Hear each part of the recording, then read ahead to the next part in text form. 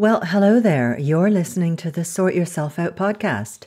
Today, I'm joined by Deepa Liu, and we're going to be discussing spirit guides and how connecting with our spirit guides can help us to sort ourselves out. I'm your host, Janine Hunt, natural health therapist for over 30 years, hypnotherapist, lifelong learner, and student of the Ageless Wisdom. Here on the Sort Yourself Out podcast and in my Better Than Happy Zone membership, I teach powerful top-down techniques and practices so that you can master your mind and emotions, free yourself of what's holding you back, expand your consciousness, and nourish your soul. So let's get started.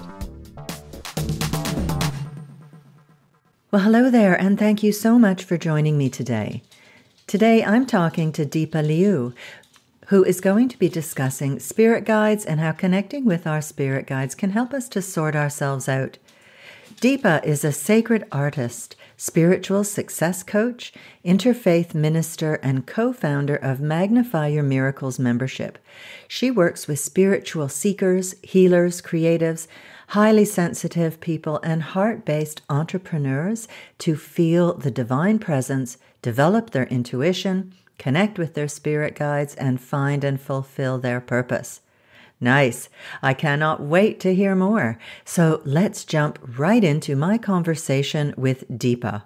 Hi, Deepa. Welcome to the podcast. Thanks so much for joining us today. Oh, thank you so much for having me. Well, I'm really looking forward to our talk today. First, I'd love for you to tell us a little bit about yourself and how you became a sacred artist and how you started working with people's spirit guides. Yeah, well, it started with my, wife just recommending I take a, art class. And I started taking art class, loved it. And I thought, I want to create art that feels like it blesses people. And I'd been on the spiritual path for many years by that point. And so I was like, I want to create sacred art. I want to create sacred art where when people see it, they feel blessed. And so my first piece of art I did was Yogananda. And I don't know if your listeners know who he is, but Yogananda is a Swami, a guru that came from India to help bring East and West together, like the spiritual paths. And he has disciples and followers. And I wanted to paint him where people, when they saw this painting, would feel blessed by him. But I kept it a secret. It was just, just for me. And I started painting them and I finished them up. And this woman who I did not know came up to me and said, "Are you the one who painted Yogananda?" Because I was checking it to see, is he dry? And I said, "Oh, yes, I am," And she said, "Oh, well, I just have to tell you, when I see his painting, this image you created," she goes, "I feel blessed by him. I feel like his power and vibration that he has. And I'm a disciple of his." And on the outside, I was like, "Oh, thank you." But on the inside, I'm like, oh my God, it worked. And that was the beginning of it, of me becoming this sacred artist where I just started to create paintings where they were blessings, they were portals. So I call them portals and those are doorways to divine presence. Doesn't matter what path you're on. I honor all paths. I'm an interfaith minister. But I really wanted to create this in the world because everything is energy. And I wanted to help uplift the vibration on people's homes and their lives and, kind of help them do that. So that's kind of how I got into sacred art. I've been on the spiritual path for many years. And through doing the sacred art, my spirit guides started coming to me because I didn't even know if I believed in them when I was like a kid and in my 20s, because I grew up in a family that wasn't spiritual at all. But they started coming to me in my meditations. Like I'd get these visions and I was someone who was not visual before. And then I realized, oh, these spirit guides want me to paint them. And so I started painting them with the intention and blessing that they wanted me to give to people, because they really wanted me to help people to like step into, their purpose and expand into their expansion energy of like, what's that next thing they're here to do on the planet. Nice.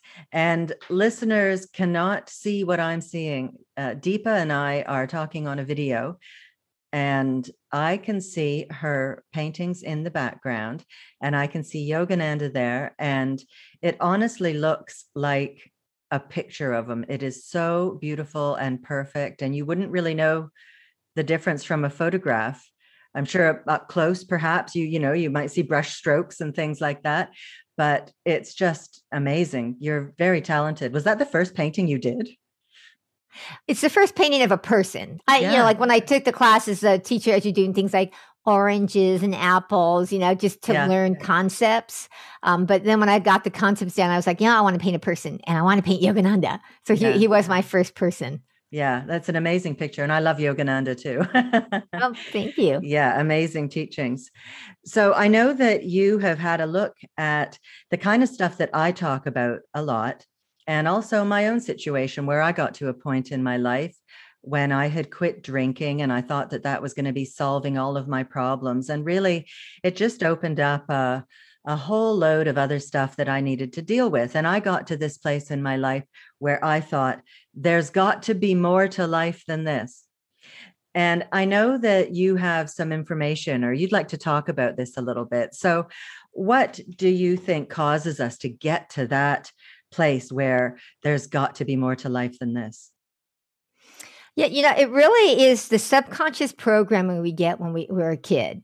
We're all given this programming before the age of 7 when you can't, you don't have the ability to say, no, I don't want this, or no, I don't believe this, and it just whatever you experienced, heard, overheard, saw, came in and gave you programming to what you believe is being responsible, what you believe is like what you should do, how everybody has this list of shoulds, like you get these beliefs around, oh, this is what you should do to be a good person or to be a responsible person, and then also your beliefs around like money, like most people are raised with the idea that money is like you only can do the responsible thing and what you can afford.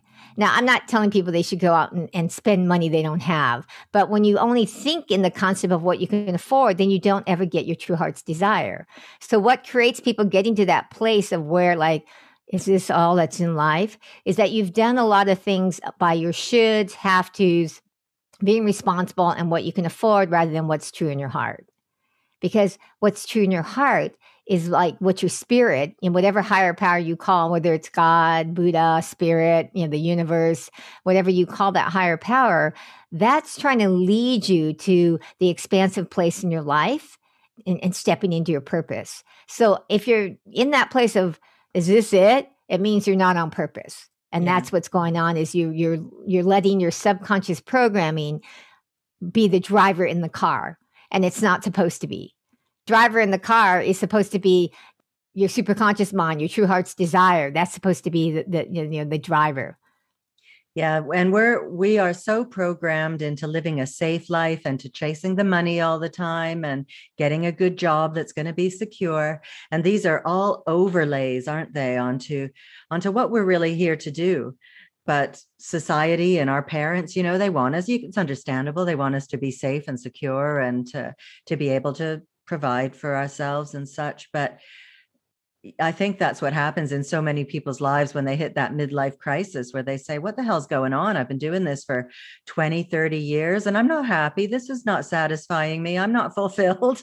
Yeah, totally. Yeah. Yeah. That subconscious mind wants you to do, safety, security, sameness. Yeah. And I was fortunate I actually had gotten into I was for a while an outside straight commission sales rep and I was making lots of money. But, I got to a point where I was just like, what good is making all this money if I have no time to enjoy it? So I actually got to that point a lot earlier than the average person. Because like you said, most people get there in midlife, when they start to feel like, is this it? I felt that way and I was 30. I wasn't even close to midlife. I was just like, is this it? There's got to be more. Like I make a lot of money, but this is good. There's got to be more, and I really felt that way. Like there's got to be more than this. Yeah, I know what you mean. And I was quite fortunate too, in that I kind of refused to go down that path in the first place. My mom wanted me to train as a secretary and have a nice, safe job. She called it something I could fall back on. And the thing was, I didn't really know what I wanted to do at all. I had no idea what I wanted to do when I was at school. I was good at languages. And so maybe I thought I'd go do something like, translation or something like that. But I really had no idea. But I just refused to go down that route of something to fall back on. And there have been times in my life where I thought, oh, I wish I trained as a secretary and had that thing to fall back on. But those have only been when I was really low, and there's nothing wrong with being a secretary. I don't mean to say that, but it's just, it did not fill me with glee, that sort of idea. And weirdly, I had to leave the country and meet my husband when I was about 22 years old before I found the path that I was supposed to be on. And it had not even entered my awareness while I was in Toronto. And this was the path of natural health and healing through natural means. And I had no idea that this kind of thing even existed. It had never crossed my path. And I had to really, travel to Europe in order to have this enter my field of awareness in a way. It's really weird. Yeah, I mean, it's funny where life takes us. Sometimes you just have to go with that feeling. And, that's the thing about when you get to that place of feeling like, is this it? Is that it's really because you're lacking knowing what your purpose is. And what I find is, you see some of those rare people who, as kids, they know exactly what it is. And that's because they had parents that actually supported them in it. Yeah. They didn't hear them saying, oh, have a backup plan. Like your mom wanted you to have a backup plan. They had parents that saw, oh, this kid has disability. Let's support them in it, And so they know their purpose because somebody, an adult, is helping them, actually foster it. But, and I say this because I want people to don't feel bad if you don't know what your purpose is. That's one of the things I do when I work with clients is help them to get clear with my spirit guides, what your purpose is and how, what's stopping you in your program and how to move forward on it. Because you most likely were programmed to just keep doing the have tos, the shoulds, the responsible thing. And that's why you don't know because you've never connected with your heart. And I didn't know when at first. I just had the good fortune to get on the spiritual path pretty early and it led me to it, and so I just was like, that's one of the things that's great about when you can find whatever your spiritual path is, it can help lead you to that. Yeah.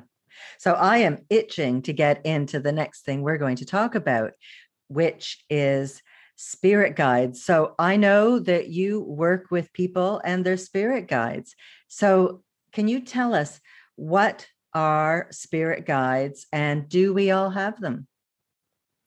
Yes, everybody has them. And when I say that, people who get skeptical because they go, well, I don't think I have any. And I said, you just aren't open to the communication. You're not aware of their communication because they're communicating with you all the time. It's just a matter of whether you're open and willing to accept it.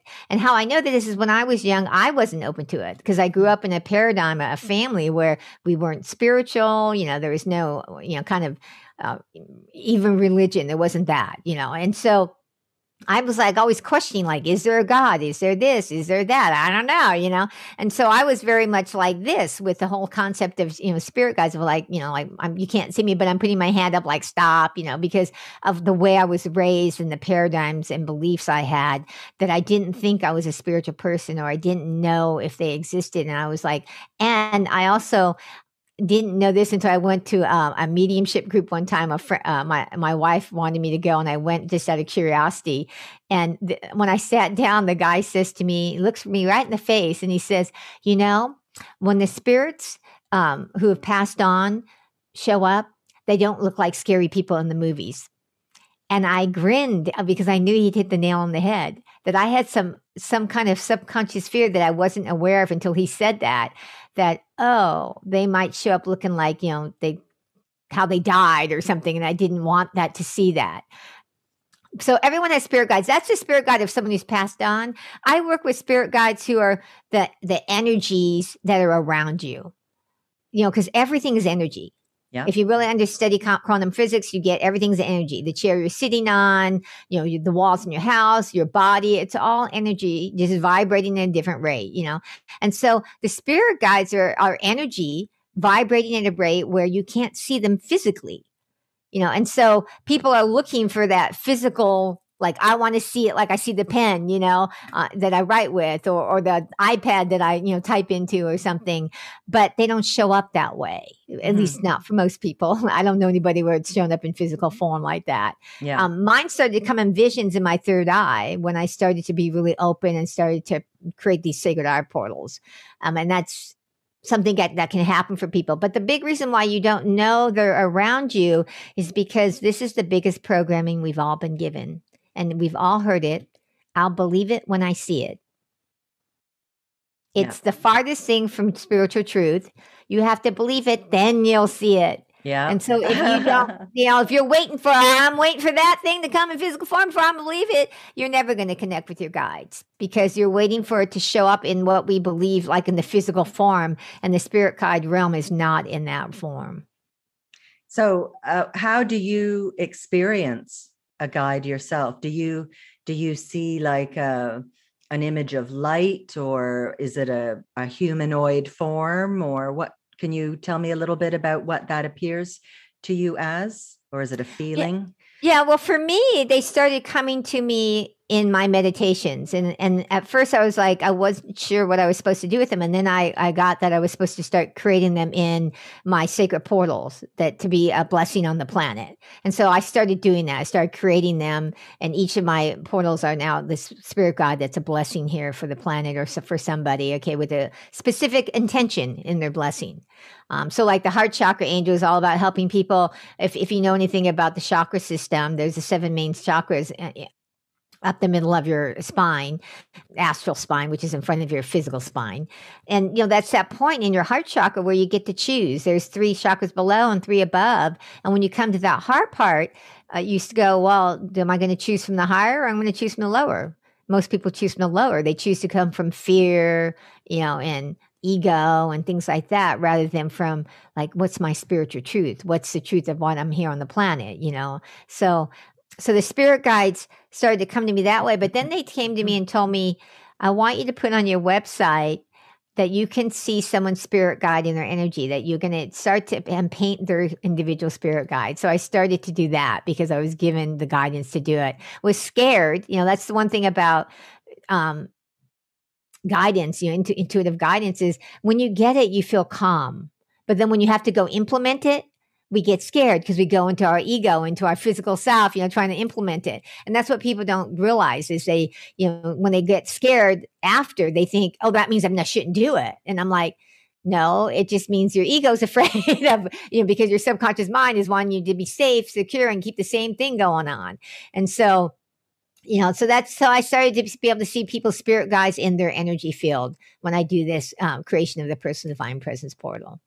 So can you see a spirit guide around me? Does it work on video? No, that's not how it works. So usually what I do is like we would get together and you would state an intention that you're wanting of maybe to overcome a challenge or a purpose you want to create. And then we'll meditate a little bit. How do you actually make a statement? This is what my guide told me to have people do. So I have you make a statement of that intention of what spirit guide you want to call in, because you have more than one spirit guide around you. Some are here for your lifetime. Some are here just for that purpose or that challenge you're having. Mm-hmm. So when you state what it is, then we meditate a little together, and then I get a vision in my third eye. And I also get then a message of like what they're here and how they're here to help you. Oh, and then I go away and I create it into a sacred portal, personal divine presence portal, and then present it to the client when I'm done with the message and the blessing. Nice. So I don't just see it like I'm walking around, I can see everybody's spirit guide. No, it doesn't work that way. Okay. Yes, I also have to, I'm going to never invade people's privacy. So it's about getting permission. Because, each person's spirit guides are here for a reason, not just for parlor games. Everybody like on Facebook or something, they find out who your angel guide is, or find out who this is. That's not why your spirit guides are here for a parlor game. They're here to really support you in stepping into your purpose. Not feeling like, is this it in life? Like to your listeners who are feeling that way, it's about helping you. How do you step into that next step? And how do they help us do that? How do they help us to sort ourselves out and move forward in our lives and learn and grow? Yeah, it's about, having that connection with them and learning how to, how they're communicating with you And then as you start to get the guidance and you start to realize, oh, they're a trusted friend, and you start to act on it, you start to trust your intuition, because all the guidance they're giving you is to lead you towards you expanding in your spiritual growth, towards you stepping into your purpose. They're not just, I mean, sometimes they give you something because maybe you need something because you're heading down a path that could be dangerous for you. That can happen too. But the guides that I'm connecting with are here mostly to help you, navigate. How do I actually start to have a really fulfilling, purpose-filled, meaningful, life that I love? Because we're meant to actually love our lives, not feel like we're suffering in them. Yeah. So often we feel like we're just dragging ourselves around through it. And it's quite a sad way to be living, that kind of quiet desperation rather than feeling the joy and the exuberance of life. Yeah, totally. And that's one of the things I want to bless people with, is that like you actually are the creator of your reality, of your life. And how do you step into that powerful place? Because that's really what you are, this powerful being. Yeah. And the spirit guides are here to help you to step into that. I don't know if you want to hear this story. Have you ever watched the movie like Scrooge? Yeah. Okay. Well, I was watching it one time after my spirit guides I had gotten this relationship with my spirit guides, and all of a sudden I saw it in a whole different light. I was looking at it and I went, wow, he had 3 spirit guides come to him in one night, and they totally transformed him. And I realized, like, yeah, this is, what your spirit guides are here to help you, is help you transform. He had a life of misery, and in meeting with 3 spirit guides, he went from a life of misery to a life of fulfillment and happiness and purpose. He started, he helped Tiny Tim. I know it's a made up story, but it actually represents the truth of why your spirit guides are here. Yeah. Nice. And that's something, there probably aren't many people out there who haven't seen that movie. So if you can, it's always on around Christmas time. Next time it's on, we can do that too. Look at it in a new light, not just Hollywood. Yeah, exactly. Well, I'm always looking at everything in life, like, your spirit is speaking to you and your guides are speaking to you. And so even a movie can speak to you in a way. Yeah. And that's such a great way to just have deeper meaning in our lives, and to go from that state of there's got to be more to life than this, than to really feeling like we're connected and part of something bigger than ourselves. And everywhere we go, we're getting little signs and messages. If only we're open to seeing them or hearing them, or however they're coming to us, there are messages coming to us all the time. Oh, I mean, sometimes they come through people. I have my best friend. I always go, oh, Divine Mother speaking to her, because she'll like say something to me sometimes that is totally not her at all, but she'll say it to me, and I'll just go, okay, that is, Spirit, Divine Mother speaking to me through her, that I'm supposed to be going down this path and doing this particular thing. And so it's how do you start to, bring that awareness, because, life isn't meant to be drudgery, and you have to start to really bring in the spiritual truths that are happening all around you, not the, the doldrum of like doing the chores and or the superficial level. There's so much meaning behind events that we can penetrate into, and that brings so much more to our lives, so much more meaning and depth. Yeah, completely. I totally agree. Yeah. So can you tell us how we can start connecting with our spirit guides so that we can begin to benefit from what they have to offer? Yeah, I mean, the first step is really about letting go of that belief. I'll believe it when I see it. Okay. And just start to acknowledge that they are here right now. And I tell people in one of my classes that to, put your hands on your heart and just really say, I'm open and willing to receive the guidance, the blessings, from my spirit guides, and to be aware that they are here. Because that gives the, door a little crack. And ask for the spirit guides to actually, communicate to you in a way that you can start to understand.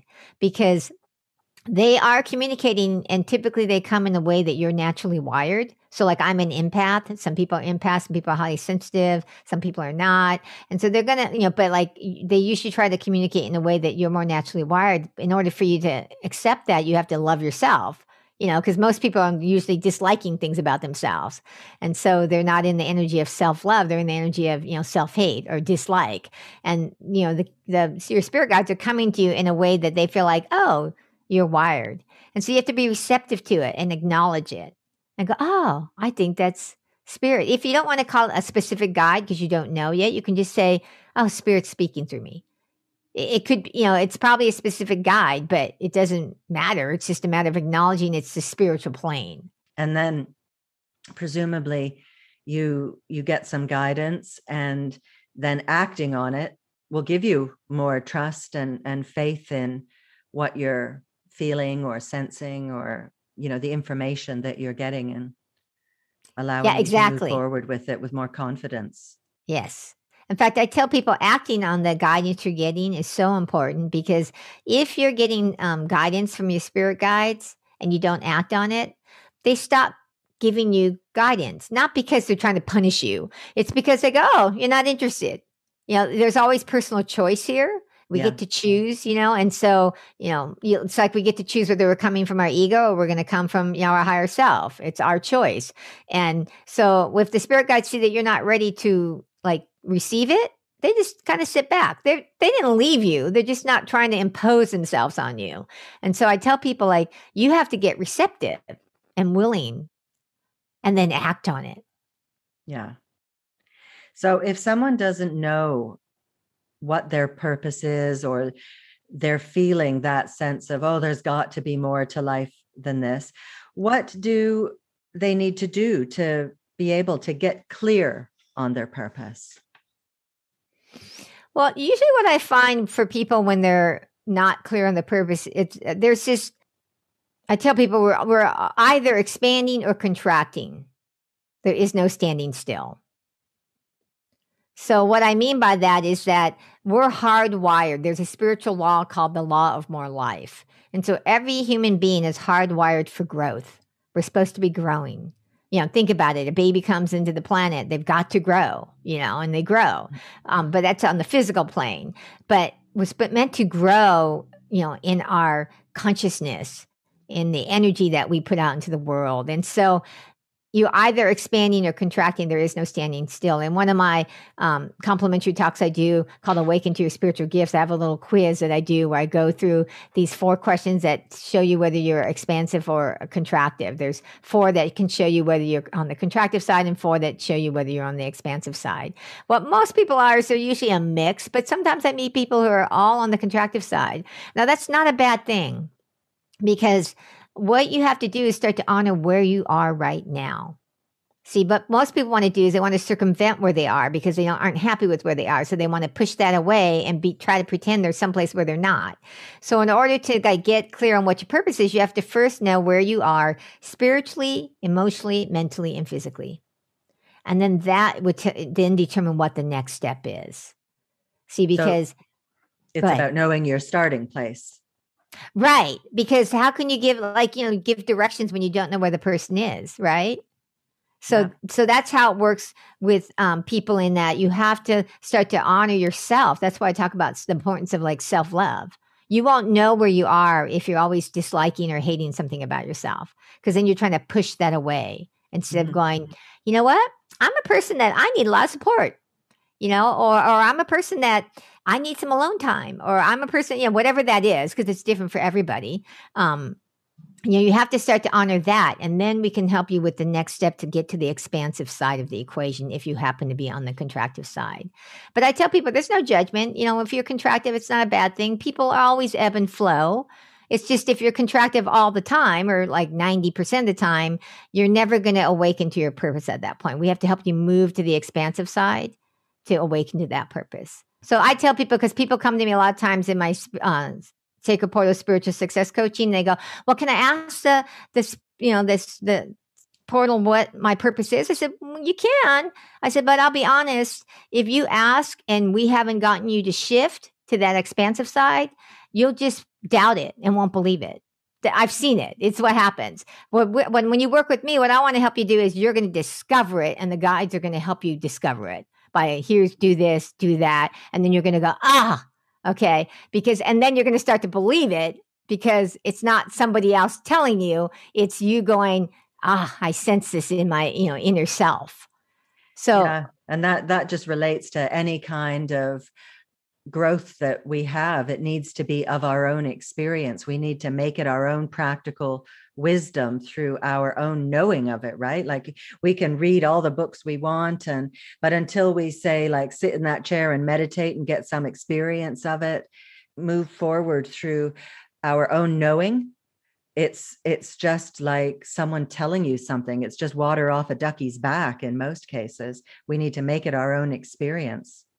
Yeah, exactly. I mean, experience and repetition are the two things that help reprogram your subconscious mind. Yeah. And so like all of my classes and programs I do are all about giving people experiences. It's not just here's the information, because I know you're only going to get so much from the information. In fact, what most people do is they get the information and they go, that was a great class. And they go away and put it on the shelf and never ever do anything with it. Then they contract. Exactly. Because they need experience. It's why most people need a coach or someone to work with, because we can't see our own selves. Yeah.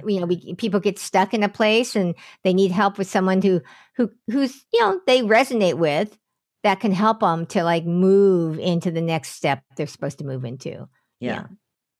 So I believe you have something to offer our listeners. Would you like to tell us what that is, as well as where people can find you online and learn more about what you do? Sure. I have a gift where I call the complimentary next step connection call. It's a gift I like to give to people for anyone who's, if you're in a place you're wanting to discover your purpose, or you've had some challenges getting to the next step and you're ready to get some support. I'd be happy to talk with you and, coach you a little bit in the section and see if, if we're a fit and it's something that would help you.